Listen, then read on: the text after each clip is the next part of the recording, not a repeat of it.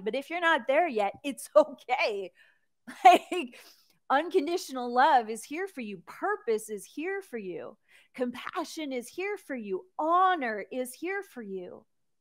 Can we deeply honor your human journey? Like, it's all medicine, it's all spiritual gold. It's all here to serve and be an offering back to life. It's not about perfectionism. It's about being perfectly you. And perfectly you had wounding. Perfectly you lives in a world where people are traumatized all day long. And by default, witnessing the trauma of others is traumatizing. It's like perfectly you is the one out there being that incredibly brave and heroic angel within human form. And you still get to feel the vast contrast of this world, which can be very polarizing and even terrifying.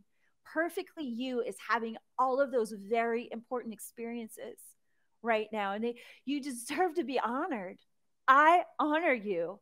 Like, thank you for being that humble and honest and willing. And if nobody ever gave you permission to just be perfectly you, I'm so sorry on behalf of all weird teachings or spiritual theologies out there that would think cause you to think there was anything wrong with you in any way, because you are perfectly you.